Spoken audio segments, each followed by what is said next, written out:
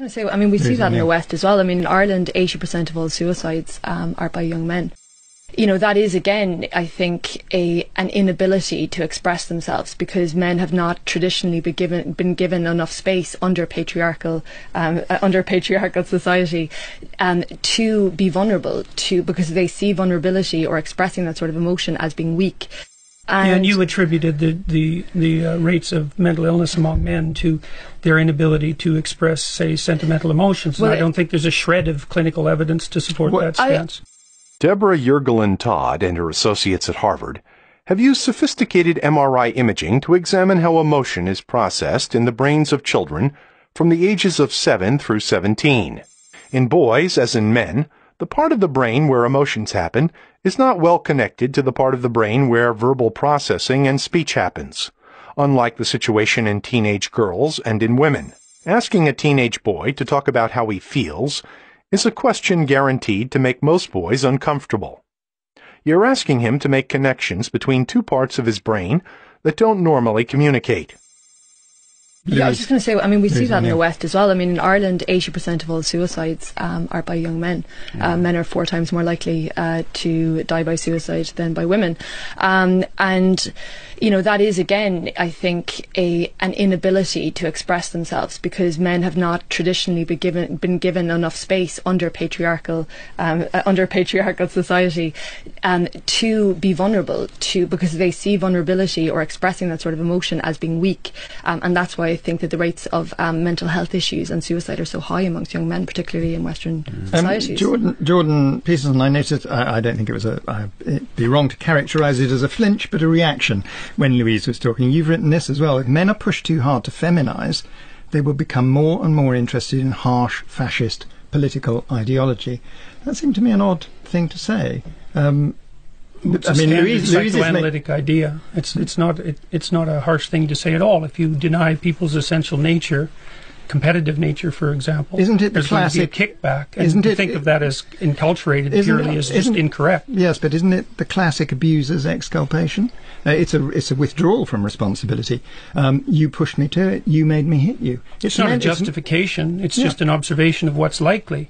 If you push people too far in a particular direction, it's a warning, not a justification. But the solution to that is not to worry about feminising men. It's perhaps to worry about men joining fascist organisations. No, I think it's to worry about the sorts of things that Lawrence already talked about, and the probability that like steep, unequal hierarchies will produce desperate young men. And that's actually a critique of hierarchy, by the way. Louise O'Neill. Yeah, I have 2 points there. I suppose the first one is that when you talk about, you know, feminizing men, it almost sounds derogatory. It's almost as if you're saying that to be feminine or to express any sort of femininity is actually inferior to masculinity.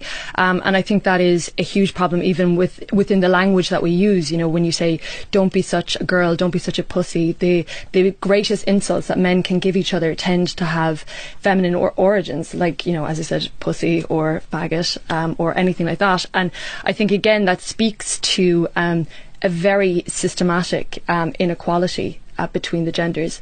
And you attributed the rates of mental illness among men to, when you're talking about a transformation in behaviour that's that profound.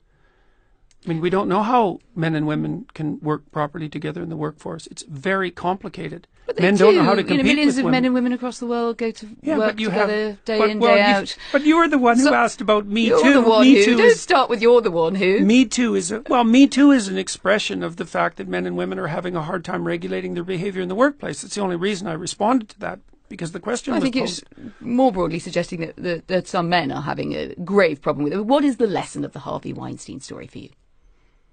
Someone should have said something about Harvey Weinstein much sooner. But we could start somewhere else. We could start with Harvey Weinstein was wrong to do what he did before we get other people should have spoken out. That's a secondary order issue. Fair enough. I thought that went without saying. There are going to be psychopathic predators. They're going to exist. And what has to happen is that people have to stop them, because they won't stop themselves. And so I thought that was sort of implicit in the statement. Obviously, he shouldn't have done what he did. But you don't think that the culture in which he was operating, that there was particularly in his world, Hollywood? In his world and in many other worlds, that there was a culture of, this guy's a powerful guy, he's the great silverback gorilla here, let him get on with it. Oh, I think that culture was everywhere in Hollywood, which is why I think Not it's just in actually Hollywood? quite... Well, Hollywood particularly. I mean, the casting couch idea has been around for a very long period of time. And I think that the Hollywood types who are all upset about this should look to their own devices with regards to the role they've played in fostering the culture that managed that. So it sounds like the well, Hollywood itself, or the women, think, or who? No, the entire culture. We were talking about culture. Yes. So, I mean, it's certainly that the Hollywood... What's the sensible thing for women to do about Me Too, to your mind, and what's the less sensible thing? That's a hard question. It isn't obvious to me exactly what men and women have to do in the workplace to make that kind of sexual predation much less likely, with also subjecting themselves to restrictions on the sexual aspect of their existence that would be unbearable. It's very difficult. What would be unbearable about that? How about everybody wears the same uniform to work? That's what the Maoists... Well, look, if you want to eliminate the differences between men and women sexually at the workplace, you have to constrain the sexual differences. I mean, men wear suits to work. Well, we right? don't have to eliminate the sexual differences for people to work together with respect. You have to eliminate them to some degree. Why? I'm genuinely because you're trying puzzled.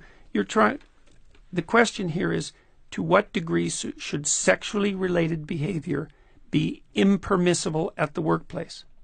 Well, it depends on how you define it. Should you be able to dress attractively?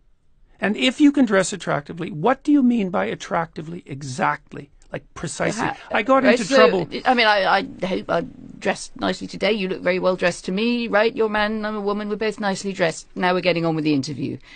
What's the problem or perspective? Well, the problem is the boundaries of what constitutes nicely dressed. Because because part of what constitutes attractiveness, part of what constitutes nicely dressed is sexual attractiveness. Because you can't separate out human attractiveness, sexual attractiveness, from human attractiveness. And so then the question is exactly where are the boundaries? And that's what the discussion is about. Where are the boundaries? The dinner parties, which are described in a foreword to your book, where friends enjoy debates and disagreements, do you think in the broader conversation we've lost that spirit, or in danger of losing that spirit? Oh, I think we're always in danger of losing that spirit, right? Because lack of freedom is much more probable than freedom. We have to be very careful to maintain that because it's always under threat. But I do feel that it's under threat now. I think that people are very careful about what they say in ways that aren't good. Could you please discuss free will and Sam Harris's and others' ideas of its non-existence?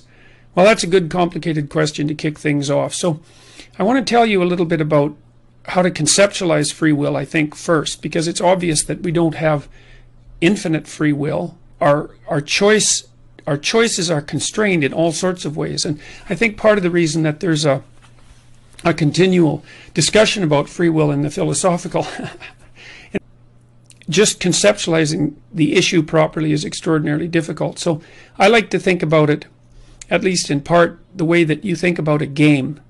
You know, if you're playing a game, obviously the game has rules. So if it's a chess game or a basketball game, then there are things that you can do and things that you can't do. And so it's a closed world in some sense. But the fact that there are things you can't do when you play a game also seem to open up a universe of possibilities for things that you can do. So chess obviously constrains you to a board and to a certain number of men and to a certain pattern of rules. But the strange thing is that when you put in those rules, because rules sound like limits, they sound always like things you can't do. But when you set up a constrained world like that and you lay out a system of rules, what you do is open up an infinity of a near infinity of possibilities. Same with music. You know, music has rules, obviously. And if you follow the rules, then you can make an infinite variety of music. And so there's a very interesting dynamic that's hard to understand between constraint and possibility. And there's a deep idea that's associated with that I read in some Jewish commentary on the biblical stories that I read a long time ago, talking about the relationship between God and man. And the idea was that God Imagine a being with the classical attributes of God: omniscience, omnipotence, and omnipresence, all-seeing, all-knowing, and all-powerful. What does a being like that lack? And obviously the answer is nothing, right? Because by definition, those three traits provide for absence of limitation. But then that's exactly what's lacking, is limitation. And there's some strange connection between limitation and I was saying, say, limitation that's rule governed, as I mentioned before, and the opening up of possibility. So it isn't necessary